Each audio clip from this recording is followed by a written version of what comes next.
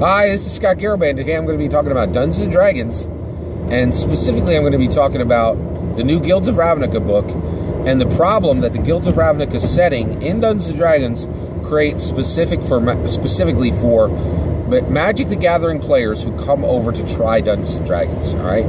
There's a huge problem here for those players. So if you are a Magic the Gathering player and you're at the FLGS and you're at Friday Night Magic and you're playing with your modern deck, okay, and that you've created, and you are a skilled veteran Magic the Gathering player, right? And then you walk over into one of their parts of the store and you see, oh my gosh, what's this?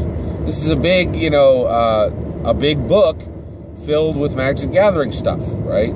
But wait, it also says Dungeons & Dragons on the cover. What is this, right? So this person talks to their friend, and their friend says, oh, this is Dungeons & Dragons, and now your Magic the Gathering setting is one of our settings in Dungeons & Dragons.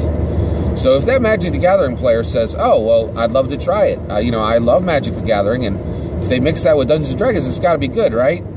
And then the Game Master, who's just a Dungeons & Dragons player and has never played Magic the Gathering, right, says, well, we're going to see. I will buy the book, I'll read the book, and I will run it for you as a game, okay?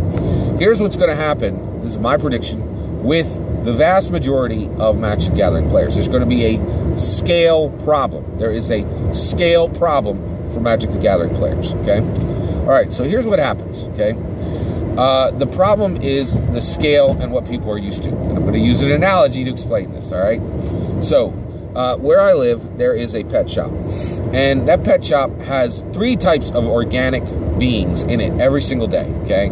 It has dogs that get walked, okay? The place specializes in dogs. It has dog walkers, and it has the store owner, okay? Now, let's say you take that situation there and you make it into a tabletop role-playing game, which is not that crazy. There's tabletop role-playing games for almost every single situation on the earth. There's just tons of them. There's literally over 1,000 tabletop role-playing games, okay?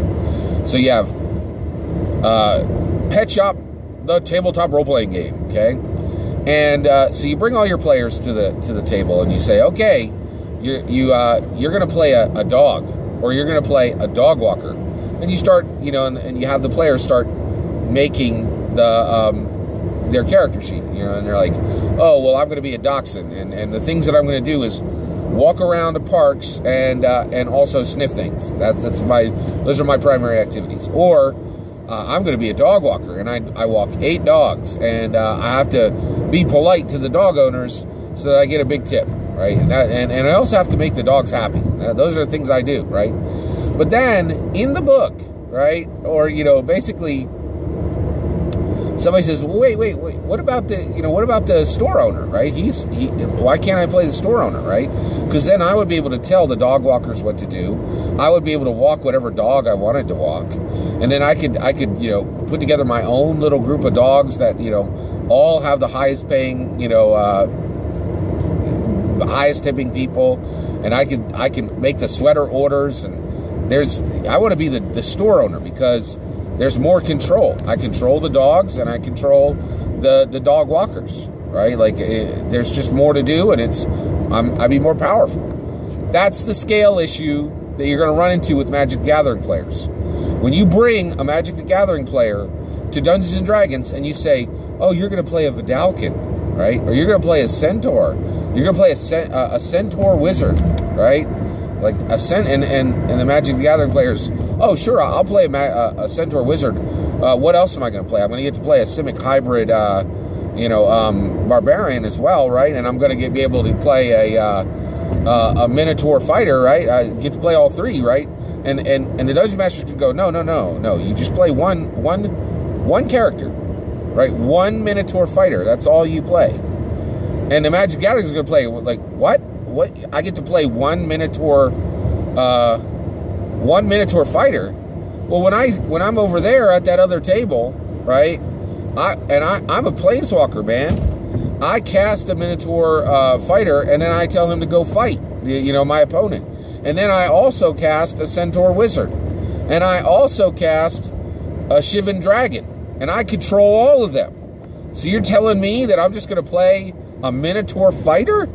That's nonsense, man. Like I'm a Formula One race car driver, and you're handing me a bicycle. There's a scale problem here. That is the scale problem with Magic the Gathering players being brought to Dungeons & Dragons. The scale is so small and so, like, rinky-dink compared to the power they already wield as planeswalkers that it's a very serious concern, right? Because they're going to, and I can hear you already. Well, Scott, this is what happened in 1974 when you stopped controlling all the all the soldiers in your war games and you just role-played one character, right? Well, this isn't new. This is in 1974, right? Like, that was new in 1974. It was mind-blowing and innovative. Now, with a million video games and with, movies and all this kind of things, Magic the Gathering players are used to power. And this is a massive reduction of power and options and choices for most Magic the Gathering players, right? And so, but then what it prompts, get this, it prompts something very interesting, right? So do we go, oh, well, do we let what's probably going to happen, in my opinion, happen? And Magic the Gathering goes, plays, this is ridiculous. I'm not going to, play just one Minotaur fighter. Are you kidding? A Minotaur fighter, I cast that in Magic Gathering, gets lightning bolted. It doesn't even live for 30 seconds, right? Like, this is a genie being put into a bottle, man. Like, you can't bring me over to this game and tell me this is what you want me to do. This is ridiculous, right? Magic the Gathering player is just not going to see the scope as refreshing or new or anything, right? In my opinion, right? Now, do you let that happen? Do you let that situation happen the way it normally would happen, right? And the Magic the Gathering, couple the Magic that Magic the Gathering player, and this will happen across every FLGS across the United States, in my opinion, right? Say, oh, that's, thanks for putting that together, Sally. I appreciate you dungeon mastering. Your game's crap. Bye. Like, right? Like, and just say, no, I'm not interested in that tiny, tiny sliver of the game I'm already playing, right? Or do you let it flip, right? Do you make Dungeons & Dragons players into planeswalkers, right? And expand the breadth of options and choices and abilities for Dungeons & Dragons players. And now a Dungeons & Dragons player doesn't make one character, they make 6 characters. And they have a folio of characters. And then this solves the problem of, oh, my character just died. Oh, well, I got another character in the folio. And you could switch them out between scenes.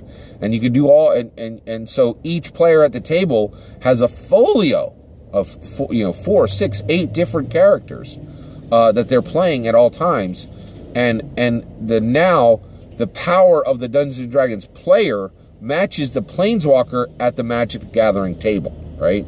So that is one possibility that you can bring out, and that's one of the things is I truly believe the Guilds of Ravnica book exists because of a corporate commercial decision, but that doesn't mean it needs to be bad. It could really do some cool things, and I have to say, as a player, when I am in the player seat in Dungeons & Dragons, I often feel incredibly constrained by playing one player.